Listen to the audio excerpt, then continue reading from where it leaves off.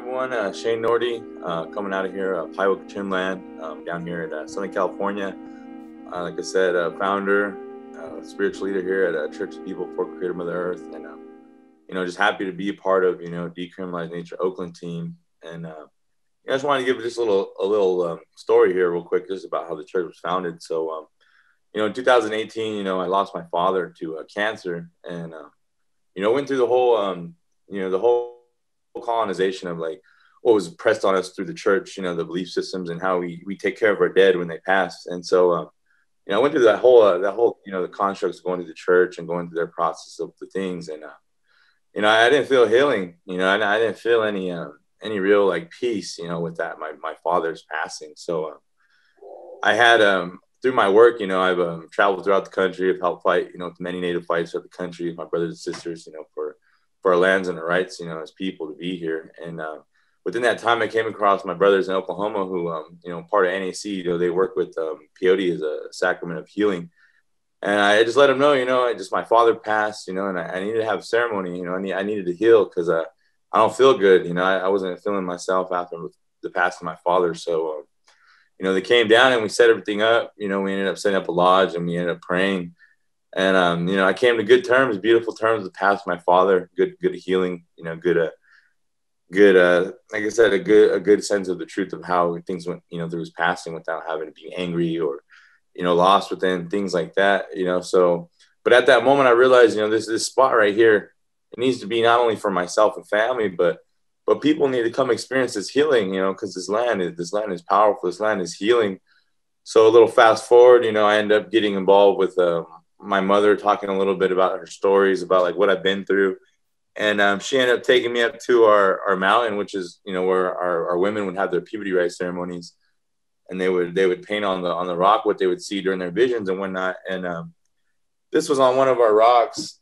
I don't know if you guys can all see it, but there's mushrooms and it shows the ocean, because originally we're not from here. When the world flooded, we caught the San Luis Rey down from Oceanside up here to survive out the flood. But anyways, back to what my mother was saying, she's expressing about how our people have always used these medicines, and we use them to combat evil, to heal sickness, to get rid of things that we didn't need for ourselves here, to have a good time here on this earth while we had it. And so right there, that gave me hope, and understanding, because doing the work, of praying and healing with this medicine, I started to realize, why was this happening this way? Why things were in this form, in this manner. So that really much concluded to me why it was happening. And then fast forward a little more, get more involved with my community. And I talked to our last medicine man who was the last keeper of the Wamkish, because like I said, the church banned it, deemed it illegal, and the government. So we couldn't practice our ways. And then I ended up getting involved with him and expressed to him, how the lodge went through, how I healed through peyote.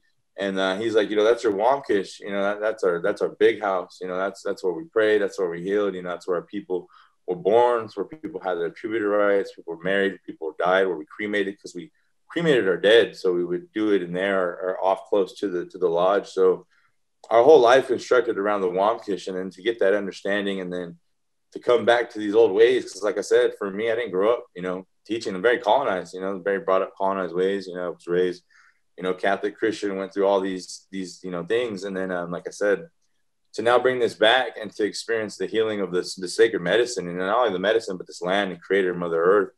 It was a beautiful thing, and it was empowering to remind myself of like, this is what my people have always had, before we had the things that were impressed on us, that were forced upon us, that we assimilated into, the thousands and hundreds of years of healing we had prior, before the traumas and pains that we're in now. So, then I, like I said, fast forward, get involved with Carlos, and I expressed to him, what we do, the work here. And I said, let's have a ceremony, and he ended up coming down and being a part of it. And it was beautiful, that we got to hands-on experience, go up the mountain and whatnot. And, everything's been working out beautiful. And like I said, fast forward a little now, this past weekend, I had my relative, he's a recovering addict, and he just got out of rehab, and he was to come to his first time of ceremony, and he was to witness it. And, he was expressing about how, why can't we have more of this? Why can't our people heal? He's like, I understand why your people come, and I also had a former combat veteran, Navy SEAL, and he was expressing the same thing, about